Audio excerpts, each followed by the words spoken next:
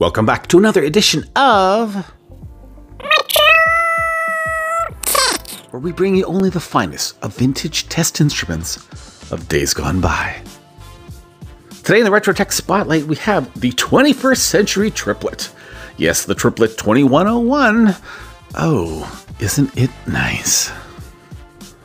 It's not the first Triplett to show up on Retro Tech, but if you recall, the Triplett Corporation was founded way back in 1904 in Bluffton, Ohio, by none other than Ray L. Triplett. Here is a good-looking classic from 1999, 25 years ago today. Look at that, the Triplett 2101. It has that modern take on digital multimeters that was starting to come into the foray. You had that big, bold selector switch as well, which felt great, actually, especially considering, 25 years ago, this was a pleasure indeed. Of course, you had some remnants that still, give it its age. We have our temperature inserts over here with that K-type insert. We have our HFE, which, funny enough, we still see today as well. But there it is in all of its HFE glory. If you take a close look at that capacitance range, what do you notice? It's not much of a range, from 4 nanofarad to 400 nanofarad. Oh, wow. As were many digital multimeters 25 plus years ago, this one also was made in Korea. Another cool feature is the fact that this is actually just a new multimeter. It's never been used. Look at that, we still have that wrapped serial cable. And we have the original 9-volt battery. Oh my. Temperature thermocouple. The K. What do we got here? Oh, look at that. I never noticed this before. But it's a thermocouple. And you've also got these crocodile clips attached to it. So, hey, that's kind of cool. And yes, last but not least, those gorgeous old test leads. And some more crocodile style clips. So lots of goodies for your multimeter fun. Hey, no manual in this meter. I don't know if it shipped with one. I'm going to assume it did, but yeah, it wasn't in the box. Go figure. So it had a lot of features on it for the 21st century series, the digital multimeter with a PC interface. PC interface for both Windows and MS-DOS, go figure. Did all the good stuff, capacitance, resistance, inductance as well, but that was on the 2103 model. This model, the 2101, was sort of the basic one. It does have logic test, apparently. Analog bar graph, and everything else. This was not a true RMS version. That started on the 2102 series, but hey, you know what?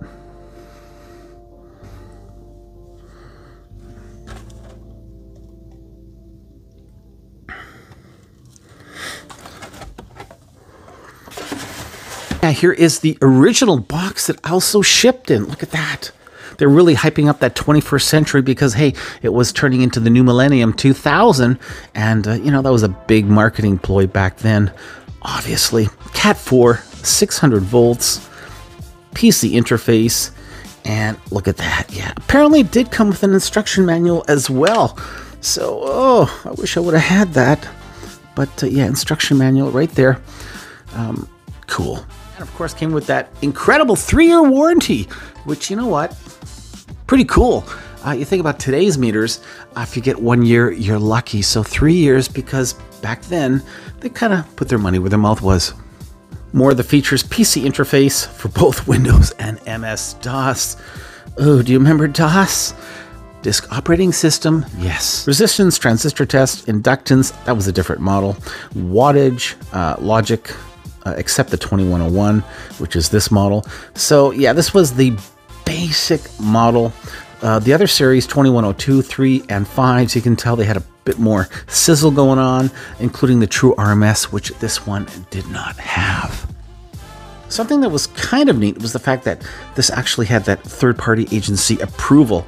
CE, TUV, GS, Cat2, and Cat1, Cat2, 600 volts. So, hey, this was safety certified 25 plus years ago.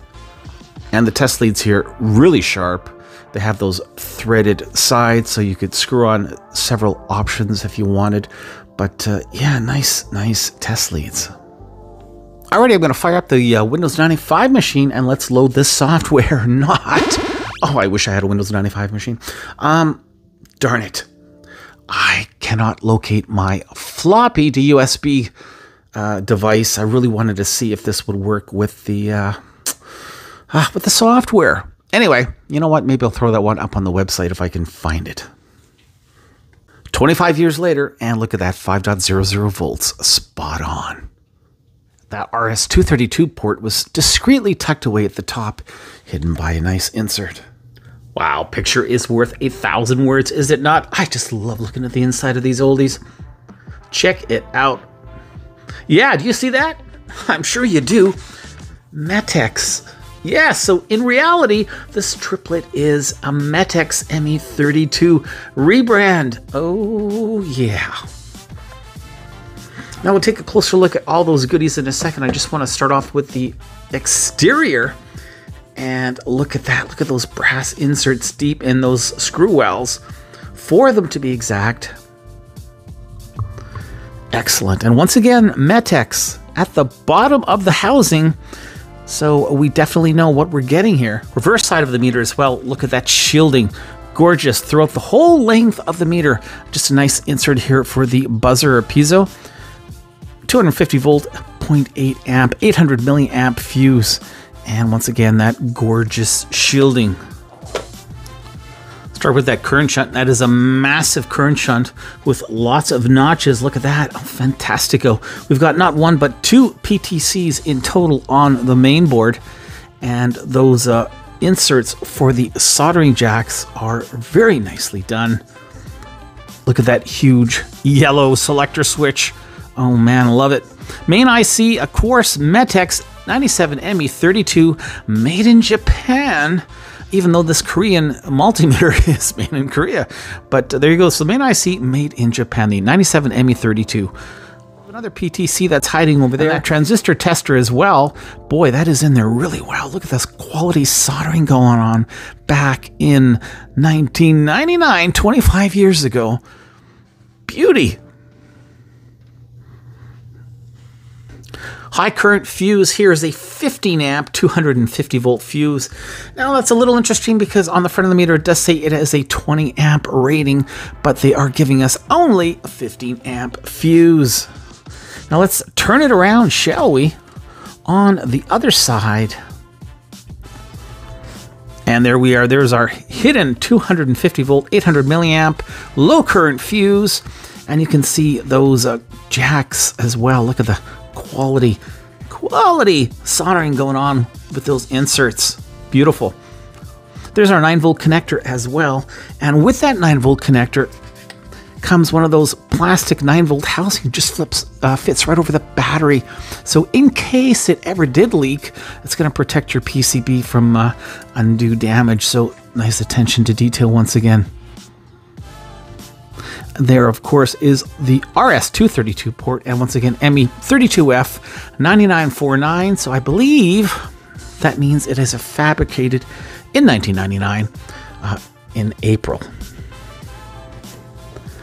All in all, really nice. Nothing funky going on here. This is a quality piece of PCB. We have that insulated housing for the battery, just because this here is right underneath the high current fuse, so it could get rather toasty, and Metex or Triplett didn't want that to happen.